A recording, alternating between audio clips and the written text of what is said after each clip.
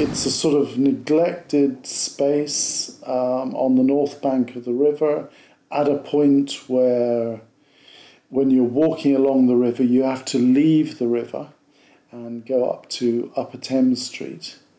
And it's a sort of backwater, and it's not very noticeable, and yet it is the very place where medieval London grew out of.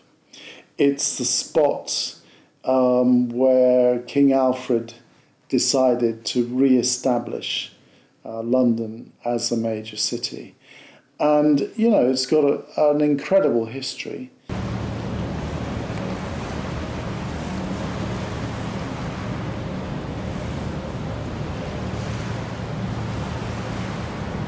I'm not sure where the original idea, I think it may have come from the city on their environmental area, where I was advised that in other parts of the city, not many, but one or two, there are in fact mosaics which work very, very well. So then my mind started working along that. So I met David Tootle from South Bank Mosaics. We had a really constructive meeting. It looked like it might work, it might be a starter. And since then, we've continued our discussions, and there's been a dialogue around how we would do it, the methodology, a dialogue around the experts that we involve. David asked me to come in and help with the drawing work. My colleague Jo, who works at South Bank, she had the original concept for the design, which was to have the river running through the middle and then the story, the timeline running along the top. So my first task was to produce this, which only at tiny scale had to fit in 2,000 years of history all along the route of the River Thames. And it was such a lovely idea to combine, you know, the geography with the time. It was just irresistible, but it was such hard work, I couldn't believe it. 2,000 years is a lot of history. And when we started, we didn't really know anything about the local history. In terms of history, we've previously worked with John Newman. So we approached him to help us with the research and the history of Queenhithe Dog. For the Queenhithe project, I basically do two things. The first thing is that I support the research volunteers in order to do the background research that informs the images that get put on the mosaic. You know, just what is the content, what is the history. We need to know that first of all before we start illustrating that history on the mosaic. So it was important to get the history correct. And part of the challenge was to make it visual. You know, the researchers found out all these interesting facts, but some of them were, quite frankly, rather hard to illustrate. I worked with about 10, 12 volunteers who were all interested in different bits of the history, whether it was the kind of kings and queens or the wildlife of the area or what got traded at the market, things like that. And we had all the creatures that lived in the Thames and some of the historical figures associated with Queenhithe, but also an awful lot of kings and kind of rather random people who were just things that happened in English history. So, for example, one of the things that I did was to organise a couple of sessions for the volunteers at the Guildhall Library in the City of London. And I had to find objects that were related to London in some way, preferably the Thames, things that have been found in the Thames, that had little decorative things that we could use in the design, and sort of try and piece it all together. So this is a big project, and we also need more knowledge and skills. So we wanted an archaeologist because we want to use tile collected from the river. And I approached Mike Webber, who is an expert on the River Thames and knows this area and knows Queenhithe really well. So I've been working with two groups, in fact. A group of volunteers from South Bank Mosaics, and we also invited the City of London Boys' School to get involved as well. We would do a walk, a historical walk created by myself 1 week, and then we would go on what we call the foreshore walk. And we would walk right along across to Queenhithe Dock. So we walked past it and we walked within it and enjoyed ourselves exploring it. And then we would walk on through towards the Millennium Bridge and all the way finding interesting artifacts that had been deposited by our forefathers, if you like, and the people who lived in the City of London for many, many hundreds of years. The volunteers I've worked with on this project were totally baffled when we first came down to the beach. Most of them had never been here, and certainly none of them had the slightest idea what they were looking for. But on the second visit, they started to pick up the Victorian, the brightly coloured stuff. And then we said, right, no more of that. We've now got to look for the duller colours, the dull yellows, oranges of the Tudor period, all hand-painted this time, not transfer printed. And sure enough, we came up with that. And then eventually we got way back to the Roman period. And I have to say, when I very first came across Queenhithe, the hair on the back of my neck stood up. I almost felt that it was a real moment for me, because it is in fact the only Anglo-Saxon dock surviving, well, within the whole world. Obviously being Anglo-Saxon, it's set in Europe, but that alone made me feel all the multi-layers of life, the loves, the lives, the deaths, the births, the rich, the making of wealth, the losing of wealth.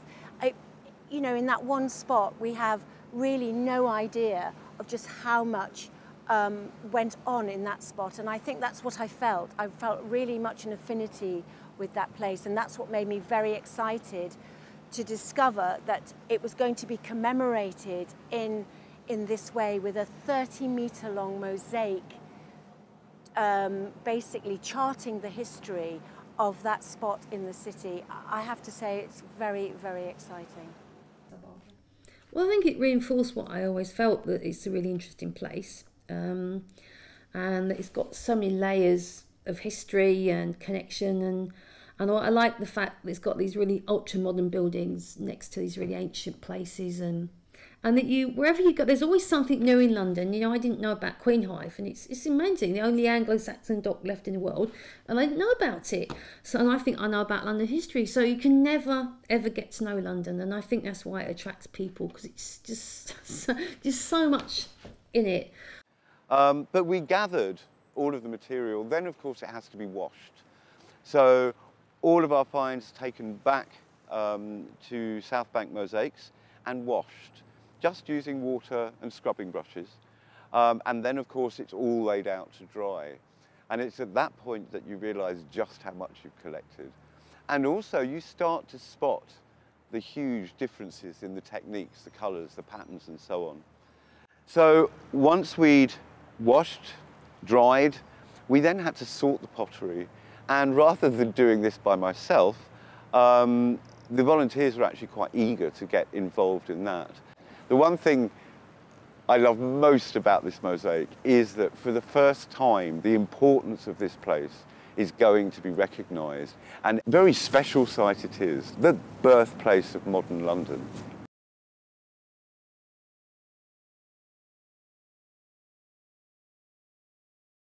Yeah, I mean, at this stage, we've got two key artists who are doing the drawing onto the craft paper and the making in terms of a sort of template of how a particular part of the mosaic will look.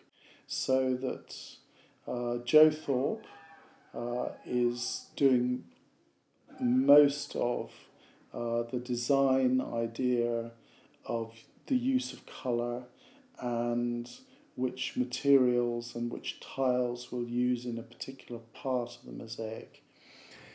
And Maria Palmieri is doing a lot of the actual drawing up of the design onto the craft paper.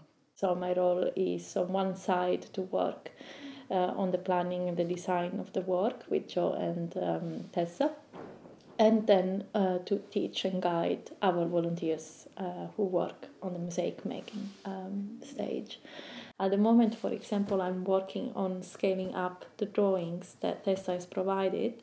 So obviously that requires a bit of adjustment according to the space that you got and thinking about the material you're going to use and the size of tiles you're going to use to make it easier for people to work it without obviously compromising the quality of the work. I'm very interested in making mosaics as well, because that's a, it's a really useful artistic skill, and that, I'm really enjoying that side of it as well, not just the archaeology, but the actual seeing how people make these amazing mosaics. And I'd like to carry on with both strands, really.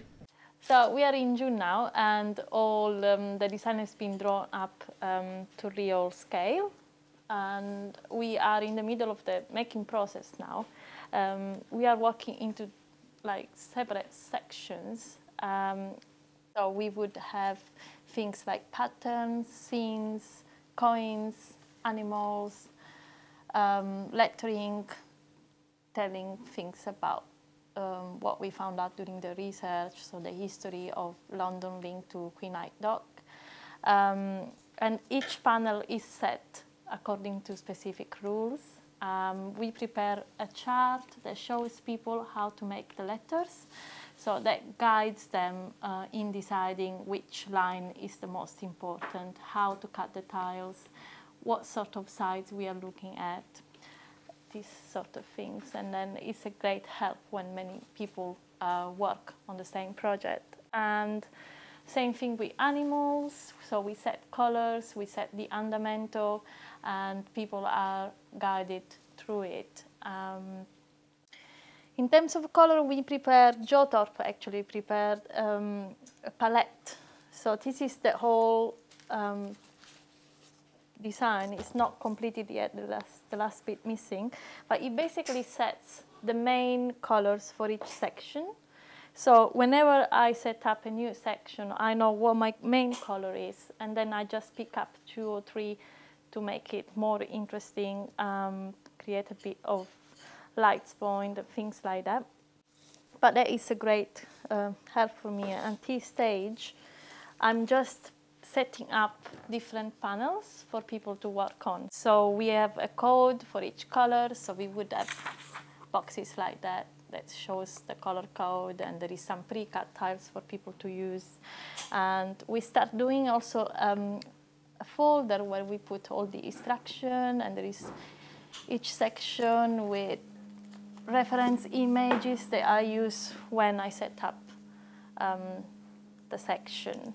And there are also a bit more detailed instruction for the people to follow, but obviously I'm always here helping them, so it's just more for myself than the volunteers. But it's been, it's going very well. We are starting working a bit faster now because, all the preparation has been done really, and it's just a matter of doing it now and training new people and try to get as many people involved as possible. So we now have a team of volunteers who come twice a week, and little by little our aim is to work on the project every day and have a certain number of people who are dedicated to this and make sure to meet the deadline end of August. The installation is supposed to be in September. So there is lots of work to do, there is lots of excitement, people are getting really, enthusiastic about it, and yes, it's quite demanding, but it's been a great experience so far. And I think in probably about 6 weeks we'll assess how far we've got. Are we on schedule? Do we need to have more of an input? Do we need to try and recruit more volunteers? But I think as we're going at the moment, we're on schedule and we've got good groups of people emerging. So we're finally preparing the mosaic for the installation. It's quite exciting, although a bit scary. The idea is to lay out the mosaic on the floor in different sections to check how well the section fits together, and lay the mosaic on paper together with the edging made with the found objects from the river. And we're going to take the final measurements to make sure they are right and check for any adjustment to be made in terms of color, in terms of, size of the sections, and yeah, hopefully we'll not find too many. How are we doing? We're a bit baffled. Do we need a map? Have we got a map that tells us what? I think that's what. How are you here at this point? Are you No, this is okay. That's okay. Yeah. So it might turn out okay then. Oh, the precision of this task. I think we were better off with the bottom working. Yeah, adjusting to it. And then the bottom and the river were working okay. And then there was just a bit of a problem with Shakespeare. Okay, so shall we move back to... I think we'll move everything back then, sorry.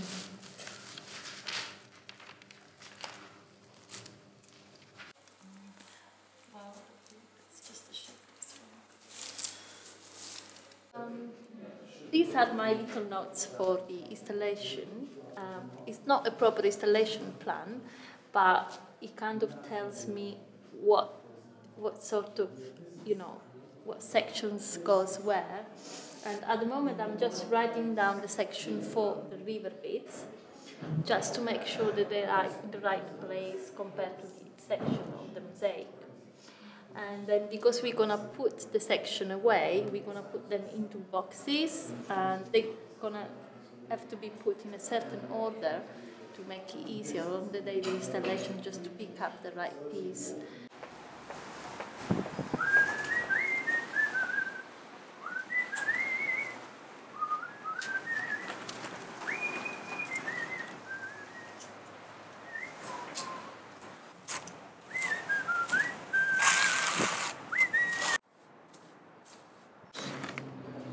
Traboschi!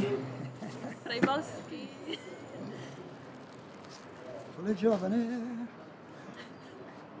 Very good. Impressive Italian concept.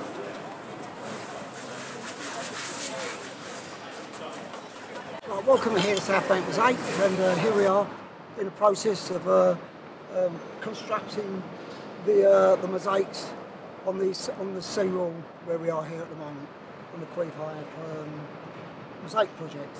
Anyway, we have to prepare the wall with a band of marble at the top and at the bottom, and in between we've got the bands of bits and pieces that were found in the river. The mosaic then gets put up in between. We put it up with a special adhesive and fix the mosaics, which gives them a solid bed, which makes them very good in all weathers. This is the procedure. We've actually put the mosaic, the adhesive up already, and now we actually going to pre-grout the mosaic, which I'm going to do now, and show you how we actually fix it. I push it into the joints gently. You do then, you slap it on very close to where it's supposed to go. So it sticks very quickly. You can't keep it in your hand too long because the paper dissolves very quickly and it would break up in your hand. So you haven't got long to actually take it, grout it, and then put it on the wall. And then you beat it into place, as you see, and you line every line in, as you can see, which the artists have pre-done for me when they've actually made the mosaics up.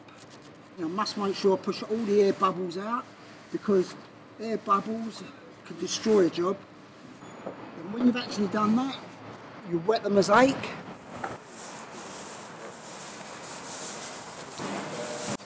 Once it's actually set a little bit, you then, with a trowel, You actually start beating it like so. So you get all the air bubbled out. There's an air bubble there, so you have to actually pierce the paper to get it out. And once you've done that, you know that the mosaic is fully bedded onto the wall. When the actual paper has actually dissolved after 25-30 minutes, and you start taking the paper off, it will just peel off. And once it starts peeling off like that,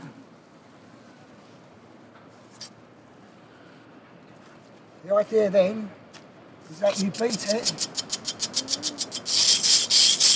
You beat one joint into the other so you don't see the joints.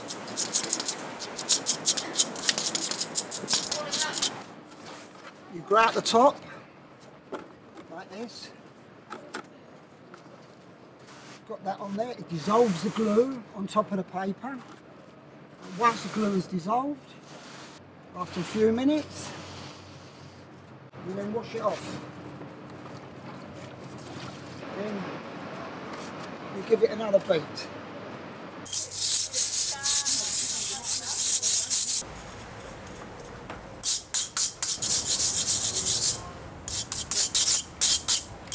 And once you've done that, you give it a second wash.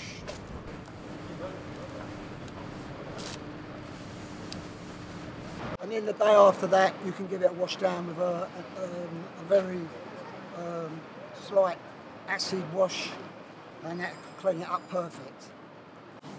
Basically, the mosaic on paper came a little bit shorter to the edge.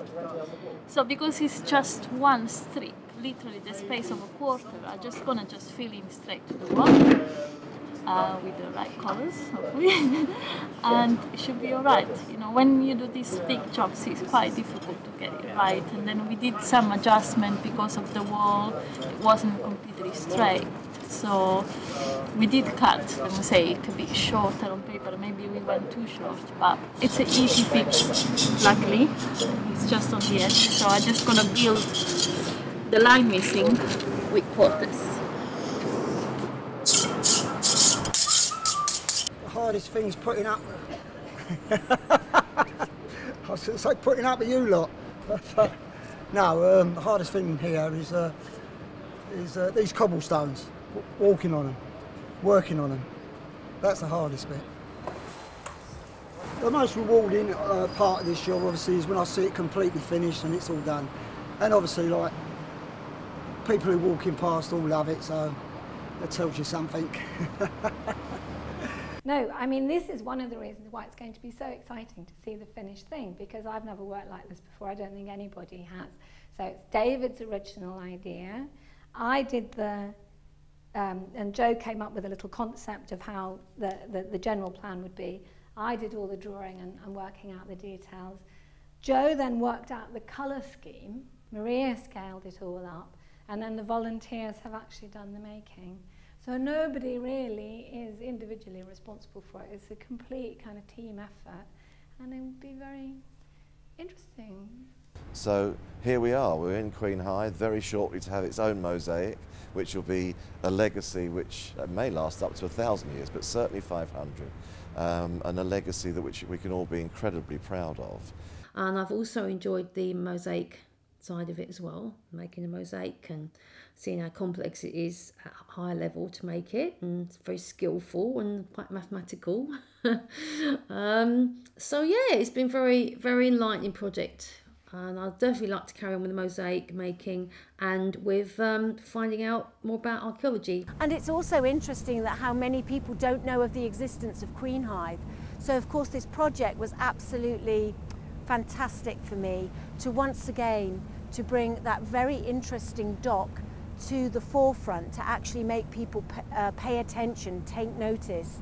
And as I've said, you know, many times, the mosaic is absolutely the perfect way to do that, to enlighten people about the history of that particular area.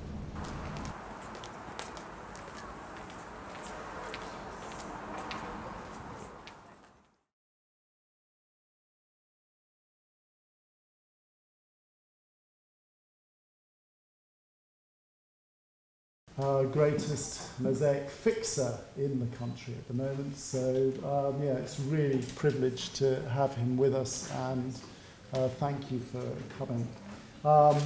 I'm just going to ask a few questions. And yeah, I mean, basically we'll get into a conversation, hopefully. So first question, what were your passions as a young man? Oh. Well, I wanted to be a footballer. Yeah. Okay, and did you play a lot of football? Oh, or? yes, played it all my life. Yeah, yeah, okay. And what are your connections to Italy, and what advantages do you think this has given you? Well, both my parents are Italian, and they come from Friuli, and my father was a mason, stonemason, and doing marble, terrazzo and mosaics, and he had his own mosaic crew in the 60s and 70s, and when I had done my apprentice, I went with him after I'd done my apprentice and started doing mosaics with his crew on a commercial base, and then after a couple of years I was with his crew. His crew was getting old, I was young, I was eager to earn money, and I ended up going on my own with a little crew of myself, and started doing mosaics in a more sort of like money-making way. In our days, in my days, when I used to do mosaic, there used to be jobs between 200 and 5,000 metres. You know, massive scale. Not like today, you know, where you're getting little women making pictures and things like that. It was on a massive scale then, and therefore that's why I really got good at what I did at the time. Yeah, and did your father pick up his stonemason skills in Italy? Oh, yes. Yeah, and then he brought them over here. Yes. Okay, and do you know what made him come over here? Well, after the war, there was no work in Italy, so everybody was poor up in our region. So they had to. Well, they went to. He first of all went to Belgium as a coal miner because his sister, because there's no work anywhere, like, and after and that's where we met my mum, who was also there because there was no work in Italy. And they met at an Italian gathering, as they did in them days, and of course they was from the same region up in Friuli, and taught the same language, got married. I was born there, and was only there for about a month, and then we went back to Italy, and then we came back to England for about 6 months, when I was about a year and a half, because there was a lot of work going on here, but then he went back to Italy after for about 3 years, and then we came back in 1956, and stayed here since. Okay, and so what brought you into, obviously it's your father's business, and were you really interested in it? Did it catch your imagination, or was it just something? Well, no, my mum didn't want me to be in the same game.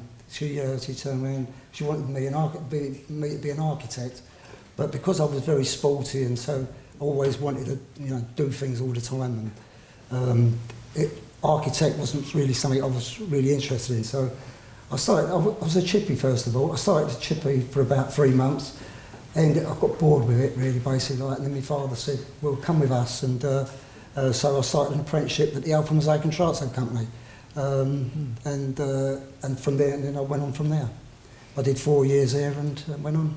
Okay, so you did an apprenticeship at this company, and then you joined your father's business? That's right, yeah. Well, joined my father's crew, yeah. Which was, because he had a crew, there was quite a few crews about then, but my father had about 20 in his crew, and he was in charge of one part of the mosaic business, where there was terrazzo areas as well, like parts of the business.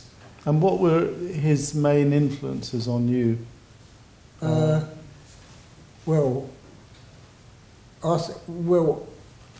His influences on me were basically like he actually encouraged me to go with him when I was younger, and so my weekends, if I wasn't playing football on a Saturday, I'd be Saturday morning. Everybody seemed to work in them days, and I ended up being on the jobs with him and his crew, pasting up the sheets so they could stick them on the wall. Right. That used to be my job, and clearing up. Yeah. So you had the sort of rough end of the stick at first? Oh, very much so, yeah. Okay, and you learned all the way Well, in through. our days, you used to get a kick up the arse, you know, when you was... if you didn't do as you say, you can't do that today, I'm afraid, but... What would you say are the key skills and attributes of a mosaic fixer? Practice. Practice and practice. It's the only way you're going to get good at it. You know, without practicing, you will never ever get good at fixing mosaics. It's an art. It's a skill that you can't teach people unless they're working with you every day. But there's not enough of it today, like there was years ago. Years ago, we was on a job for a whole job, maybe with a 5,000 litres on it for a whole year and a half. So you're doing it every day, and that's how you teach youngsters like myself how I was taught. You know, but them skills are gone now. Very hard to find them skills now. Do you think mosaic has a good future, or would you say its glory days are past? Commercial-wise, on big scales like outside buildings, that's gone now. We won't get that more. You won't, due to a lot of failures over the years, due to cradles whacking them, and you know, and they're coming down from a big height. These mosaics, you know, they're now putting metal outside buildings instead of mosaics like they used to, and the whole thing's changed out. But picture form, like everybody seems to want pictures done now. You know, like murals and things like that, and they're very. But like, it's an expensive trade. It's not cheap. Yeah, I mean, I wonder if the architects, maybe you have to go into architecture now, if the architects put an indent in, whether the cradles are the window cleaners mostly. That's right, yeah. And they're whacking the tiles when they're on the outside. But if they were sort of embedded in some way, maybe it's an architectural issue. I don't know. No, it's just an issue that I mean, when you get these cradles that used to go up and down in years ago, like, I mean, the wind used to catch them right and go bang straight. Yeah. And it was once the wind caught them cradles, it's all different today. Like, I mean, they're all more differently done, like, you know. But all the outside of buildings, I mean, not like we used to have nowadays. But then they had to cover the concrete up with something years ago, and that's why we had mosaics. Same with the underpasses, the subways. Yeah. How many projects do you estimate that you've worked on over these last, 40, 50 years? Oh, God. Christ. Well, 60 years, sorry. 50 years. 50 years. I don't know. Thousands. Thousands, I can I mean, there's even ones down this street. That's right, yeah. I worked in Stamford Street, just down the road here, when the King's Reach building first went up. Loads of buildings. There was another one, the Metropolitan Hotel, and Edgware Road.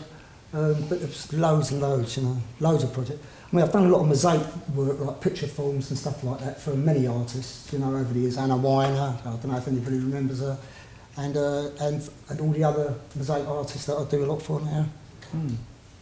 And what would you describe as your greatest achievement? Finishing a job. Every job I finish. That's a good response. How can we transfer the skills that you've got to the next generation? I mean, we've filmed them there because we're worried actually about that aspect of it, because we know that you've got these great skills, but how do we get the next generation to have another film done on me?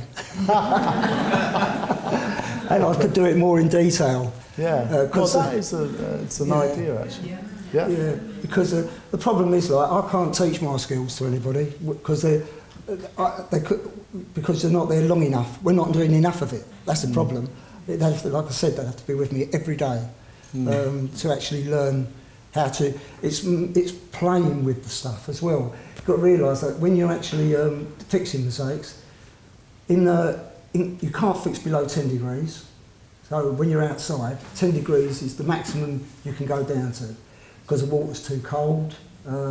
it gets to a point where you wouldn't wash your car if it was outside with a sponge, would you? If it was under 10 degrees. And you can't really work over 28 degrees, because over 28 degrees, the actual material goes off too quick. You know, so you don't get time on it. So you're doing less and less work. The best temperature is round about 16 degrees, because it keeps the material moist, and you can work on it, and you've got all day to play with it. You know, that's how you. But teaching someone, the weather has got an aspect as well. If you're outside doing mosaics, you've really got to watch the weather as well. I mean, if it's raining, forget about it, because you'll make more mess than what it's worth. You know.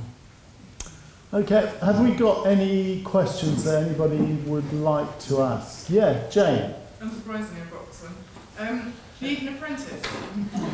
Sorry? Are you looking for an apprentice? Do you need an apprentice? No, I'm finished now. No, I've retired now, so I'm finished. Yeah. So, you know, there was discussion about transfer of knowledge, because you can obviously guess I'm quite keen on that, as well as lots of other people. What's the possibility of doing some sort of more involved detail? Like that information you just gave just then, for example, was brilliant. You know, that kind of tips would be really helpful. What's the possibility of doing like a more detailed video, or maybe even producing something? Well, I could do something like that. Yeah. Yeah, there's no problem. Yeah, I could do that. Yeah. Well, I think that is something that we would definitely be interested in working on. I'd be happy to take that on and then you could take it to a college, or you know, and do it that way, or with, you know, because it's awkward sometimes. It's awkward to have someone with me. Yeah. You know, like, because I can't really, we haven't got enough mosaics to do. Yeah. So you're still doing some work? You're not doing any at all now? No, I still do work. Yeah, still working but locally, because I can't drive at the moment because I've got to have a hip replacement. So that's my problem there. Yeah. Getting old. I've got a car. So in all seriousness, though, like I think, what's the possibility? I mean, I could probably speak to you afterwards. I wouldn't mind coming along and shadowing you for a bit, if that's a possibility. I may speak to you afterwards, but I don't think. Because I've seen the Queenhithe thing before and things. So I was thinking, how do we contact you, or how are you contacted? Well, I think that we'll work on doing a set of films, perhaps, and try and. Is it a funding issue? It could be a funding issue. It would certainly be a funding issue initially, but I'm sure that Heritage would be. There obviously is a great need for this artisan to follow through, isn't there? Yeah, there is. Yeah, and I think that Jane will work on it. Yeah. I'm happy to be involved. Okay, that's brilliant. Really good. Any other questions from the audience? Yes, Lorela. Is there one project that stands out in your mind that has given you particular pleasure or pride? Well, all of them really, because it's every job I do basically like it's someone else's creation, and I've had to fix it for them, and obviously like you get some good ones and some bad ones, but you know, especially like if you go to a job and you find that the measurements aren't right, and that's a problem. Well, it's not a problem for me because I have to fix it. You know, and that's where another skill comes in, you know, actually knowing having a fixer who can actually fix whatever could be wrong.